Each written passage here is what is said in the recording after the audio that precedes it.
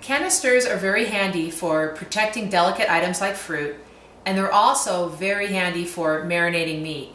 You can get the same results with a vacuum canister that you get marinating meat for several hours or even overnight. I will show you now how these canisters work. A lot of people use vacuum canisters to quickly marinate their food. Marinate. And here I put a pork chop and I put some marinade on it.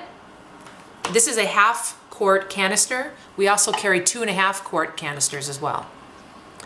You simply put the lid on. You turn it to vacuum, turn the knob to vacuum. I'm going to do it over here. Plug the accessory hose into it and push the accessory button.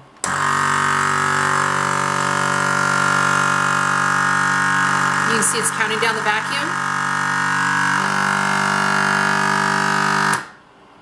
It's now evacuated all of the air from within the canister. You turn the arrow to the lock mode before you remove the accessory hose, and now your meat is marinating. What happens is the vacuum opens the pores in the meat and it draws the marinade into the meat so that it marinates much more quickly than if you just put it in a bag and you marinate it on your counter or in your refrigerator.